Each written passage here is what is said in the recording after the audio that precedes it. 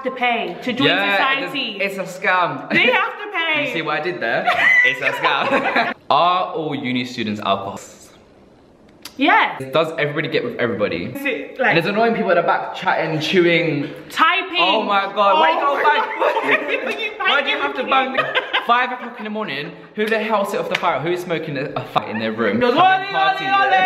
Silly Karen. Exactly. Are all uni students broke? Yeah. It's pretty much. Hey guys, it's me Brendan and welcome back to my channel. If you're new around here and you've never seen me before, then make sure you subscribe. And don't forget to turn on that notification bell so you never miss a post. And today I am joined by... Precious Faith with the O as an X. So today I'm going to be answering questions you're too afraid to ask a uni student, and we're both uni students. So the first one I have here is, does everybody get with everybody? Yes.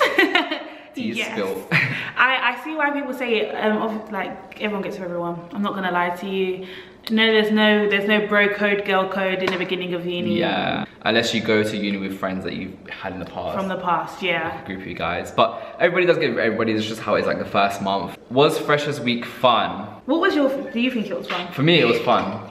I feel like mine had the potential to be so fun, but I missed all of it. Why? Homesick, I had freshers flu. I don't know how did you have freshers flu? I did get sick of it a little bit. Everyone gets freshers week. Even if you don't go out, you get freshers flu. Yeah, that's the scariest part. So I had freshers flu, and then as well, like because I didn't come out of my accommodation, I didn't even know what events were on, so I missed all of the. Freshers Week doesn't last a week. It's like a whole month. It's a whole month. It's basically the whole of term one. I didn't even start my course until the end of the month. What subject did you study, by the way? I study psychology. I study photography, so more creative than yours, like more like actual academic thinking brain. In the studios, we didn't do work, and we literally had a trip to Paris. Must be so nice. The next month we went on a trip to Paris for like only £100 deposit, and we got the money back as well. So Freshers Week is literally a whole month. But live it to like the max, because once it's gone, it's gone. It's gone. I had like 14 flatmates, and like a bunch of us went out together partying like nearly every single day. First Freshers Week. Must be nice. So all different clubs around London, and it was the London experience. I think there's another question here. London or outside of London, which is better? So if you're from London, I think it's better to go out. Yeah. Just because London itself is like, there's no excitement to it, in my personal opinion. It's just expensive and there's no excitement to it. It's just hella expensive for no reason. For no reason. And I feel like more time, we're not really going to move out of London. Yeah. So if you're going to take one opportunity, let it be uni, go out of London. I'm in the Midlands. I'm in London, so we have two different experiences here. Literally. For me, it was fun because I was getting, although I know the area of London, for me, the experience was meeting new people, doing a different course, not necessarily exploring a new town or whatever. Like, it wasn't that deep for me. Like, outside of the Midlands, everywhere's quite close together, so I can easily go to Coventry, Birmingham, everywhere, Leicester. We're all close together. Tell me about it, man. Does everyone join a society? Is it necessary to join a society? It's not necessary to join a society, but if you feel like you're gonna have problems making friends, then join one, definitely. That's a big fact. Realistically, no one even goes to the societies. I joined like 5 of them. I can't even name them.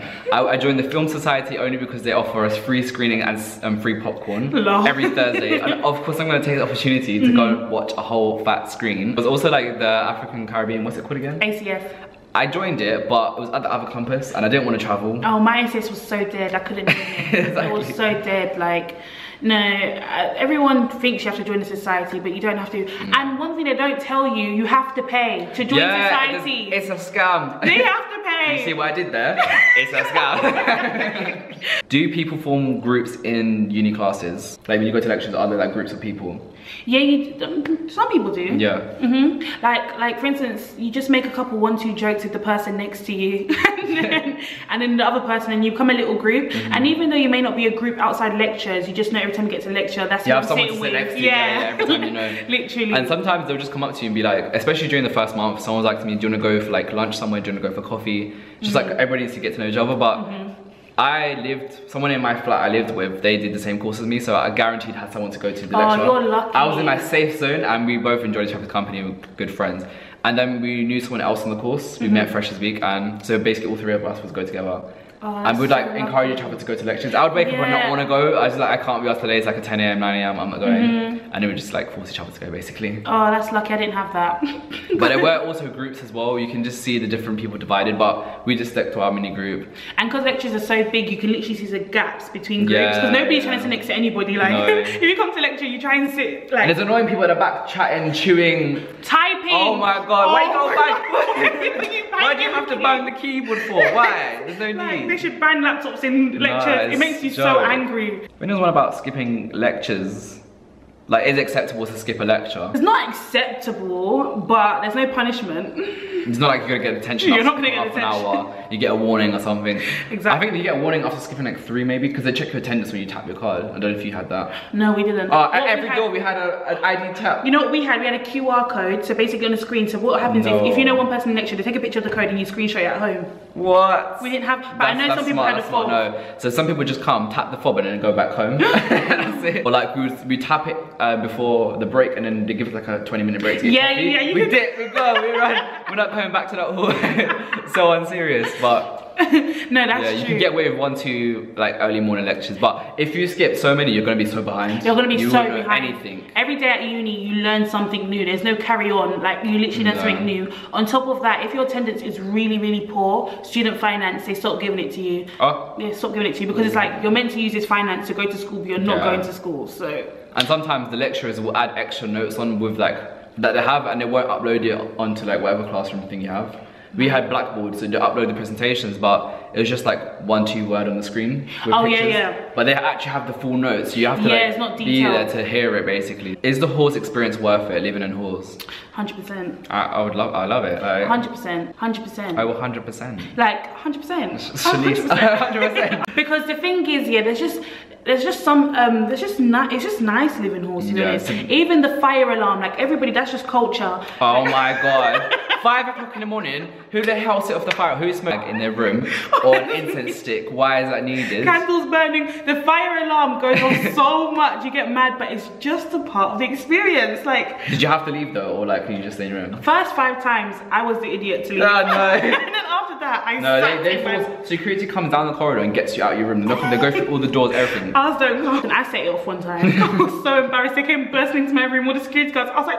Apart from that though, making friends, like flatmates and stuff, being independent, buying your own groceries, cooking. And security, yeah. It does feel good to have security there because, like, for instance, if you forget your key, they're there to let you in. Sometimes in houses it can be very different, and it's just nice. Right. And halls as well keep you updated with what's happening at uni, whereas houses have nothing to do with the uni. Yeah, or like your own independent studios, some next company. Like, you're not gonna be part of the group, you won't know what's going on. We had like afternoon brunches, like in our common rooms, like no one attended it, but it was still there. Yeah, ours, they made for pancake day, they made pancakes, they made loads of stuff. Like, ours did World National Cupcake Day. Like, and our campus had like a laundry room. We had a cat that lives on campus, his name's Batman, a fat cat. Everybody loves him though. Do you want to explain like your halls, like what yours is like compared to mine? Okay, so mine is more like a 10-minute walk away from the uni, and like because mine is built of a lot of studios, it's kind of different, so it's very individualistic here. But we do have like the same cookouts, the way he does, like the way everyone comes together. In our laundry room we don't have anything exciting, literally we just have a seat to sit down there. But other than that, yeah. And as well, like a good thing, like say you're someone who likes to online shop a lot, in accommodations they pick up your package for you, so no matter if you're not home, you always get your package. Yeah, that's so true. Which is because the amount of times I've missed my packages. For my halls experience, we have the standard rooms, so it's like a small, well, we all had small beds in the room size. But some had like en-suites, some had extra large rooms with en-suites, and that was my one. So I had like a toilet and shower in my room. It was quite big, and we had underfloor heating as well. You see, that's so lucky. I wish I had that. But you pay way more. Then you have like, I think there was like 10 studios. But the rest is like, the majority is all standard rooms, and then you had like, they called it a posh block, which was my block. So every floor in my block was the posh block basically. There was 2 kitchens, so 7 on that side, 7 on that side. Okay. So whatever side you live on the corridor, that's your kitchen. So how many people per kitchen? Like 7. So it's literally split in half, and then you have your own shelves that are allocated to each person. 1 shelf and 1 freezer shelf, and then 1 microwave, 1 kettle, 1 oven. When I tell you the kitchens get messy, I was knocking on Karen's door, telling Karen, get out there, get out, and clean it. Near enough everybody I knew who shared a kitchen got into arguments. You always clash. This was a question, are the kitchens absolute mess? Yes, they are. Yes. I'm sorry, whenever I go to visit my friends, the kitchens are a state because it's like, and the cleaners only come on certain times and like certain every Tuesday days. for us. Oh, what, once a week? Me, I had to like say something in the group chat sometimes. It got that bad. Like I took a picture. I was like, You was a brave look at the one. pile. Go clean it. Get out your room. Couldn't. And then you see them sneak out in the kitchen, so you don't know it's them. And I barged into the kitchen, and they're like, oh, so it was you. It was you. Do people ever use your like cups or take your food? Oh, I heard that happens in shared kitchens. No, because you have like you have cupboards. Anyone can just go into them. There's no locks on our one. Sugar. And then the fridge is obviously anyone can go into the fridge. Yeah. And someone, Susan or Karen, went to the other kitchen, stole their stuff, went to the other kitchen, used it, and the person whose stuff it was literally binned it straight after. I was like I think cutlery or plate bowl or something. They binned it. They don't want DNA on it. Like no. Are flatmates annoying? With your studio, are people like noisy? Because you know what it is? Nobody respects anybody's time. Like it can be 4 AM and they don't care if anybody's blasting sleeping. music, shouting through the corridors. Party. Annoying. They bang people's doors. They drop. Not gonna lie, I was like a part of all of that. Oh, so you was that guy? No, guys, they're gonna pull your hair out. There was a point, yeah, when I actually got angry and I came out, and I was sorry to fight, but nobody was there. But I'd never do it to my like I did, but not like the first month. Security guards knew our name. Every single day. That's how bad you are. No, just my flat. We would party every single day so hard. Like for a few weeks, we was just partying hard. Because no other like flat on Posh Block was doing it, so it had to be us. We just had to be lit. You guys can see the vlogs, like Freshers Week vlog, last day of uni vlog, moving in there. Yeah, here's the. Happy birthday!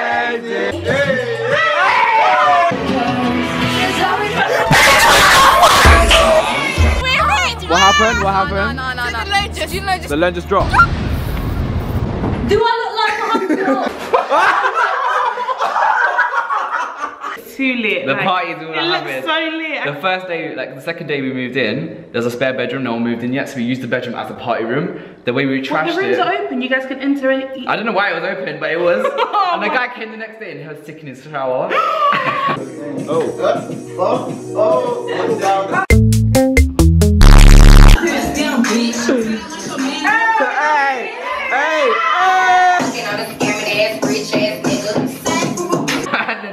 Someone came like a whole suit and like cleaned it out and stuff. I felt bad because I didn't know no one's gonna move in. Oh no, bless him. Then after that it was just a kitchen. I got my speakers in there with blasting music. Security come, can you turn the music down? Yeah. 5 minutes later, music back on blast. Guys, don't be a Brendan. You will lose your head. Like they make you want to scream. There's so many times at one point we had to run into the shower, all of us, like the shower room, and just hide before security like kicked us out.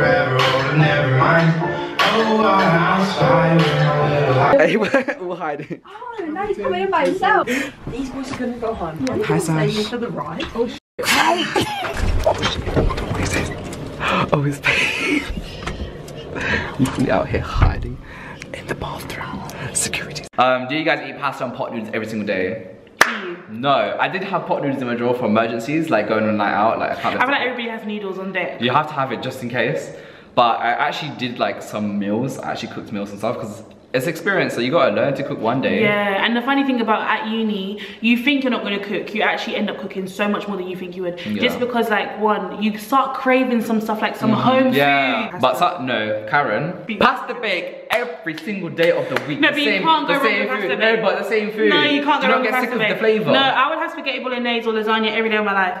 You bought up pasta bake, like it's the same food. And she leaves the jars with the liquid. Oh no. With the bits in it. No. She leaves it to marinate. Oh, Karen. Once she's used it. Oh, silly Karen. Exactly. So we got the jars left outside the door. When she opened the door, she walked straight. Are all uni students broke? Yeah. It's pretty much like 100%. if on the same budget here, unless daddy and mummy pays for it. Yeah, and even at that, like we're just all broke. Because the funny thing is we all have jobs and we're still broke. Because like we said, everyone's holic, it's expensive. Expensive. Everyone's a partier. Partying is expensive.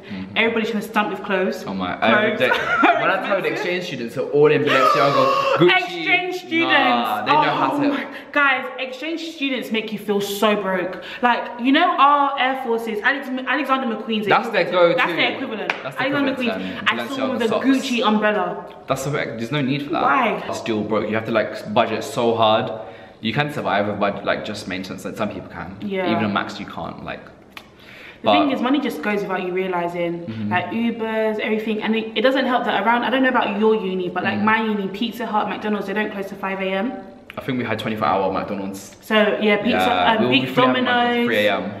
all of those places, they don't close till late. It's smart though. Yeah, it is smart. Is it true you can flop first year and get away with it? No. I don't think it is. Once you mess up one module, that's the worst thing. If you mess up one module, you have to do the redo. Because the credits all add up, and it's literally a minimum you have to pass. Yeah. The essays you do as well. So you do have to pass first year. It may not count in your final grade, but it matters if you want to get to the next level. Yeah, exactly. The next year, you're gonna need to do that. So yeah, don't like mess about too much. Like, I think the first few months you can mess about. Yeah. As long as you know the stuff. And know yourself. Like if you're someone who can catch up, if you're someone who's a last minute person, okay, you can do it. But if you're someone who actually needs time to study, don't risk it. Just don't. Do you miss home, living away? Yeah. You feel an element of loneliness, you do. Like your mum's shouting, you actually would want it at one point. Oh, I don't know about that one. Really? The everyday moaning. There was one point I actually wish I just had my mum shout, pressure! No. Someone's like, they're scared of making friends. Do you have any tips? Okay, so my tips personally for you, just be yourself, honestly, because where uni is so big, you will find someone. You have someone that will be on the same vibe as you. 100%.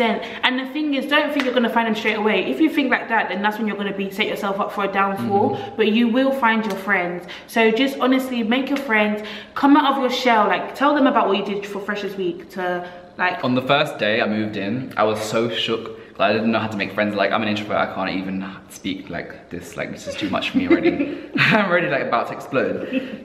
But I had my vlogging camera. I was like, you know what? I spoke to someone in the kitchen previously, so I was like to him, because he's a second year student. I was like, how did you communicate with your friends and stuff? He was like, we just go and knocked on everyone's doors, got them in the kitchen. So what did I do? Knocked on every single person, 14 doors, well 13 because I have one of them. I was like, guys, you want to come to the kitchen? We're gonna do like some icebreakers, truth or dare, would you rather, just get to know each other.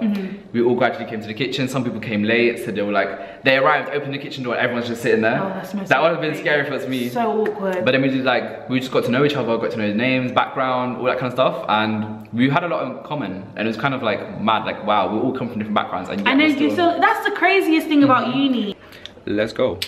These are my roommates over here. What's up?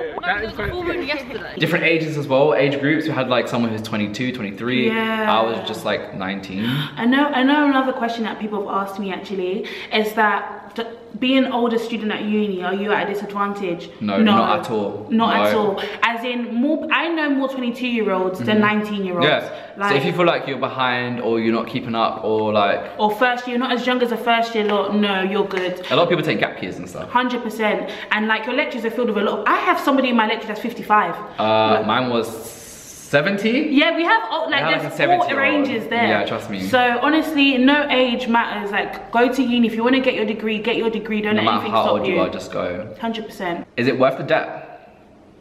No. It's not? I'm not gonna lie. Why is it free in Scotland and we're paying... It's free in Scotland? Yeah. What the hell? You're so close to Scotland right now. What? No, Dundee. I was even thinking about going. Where's Dundee? It's in Scotland. Dundee. I don't know what that is. It's a uni. Yeah.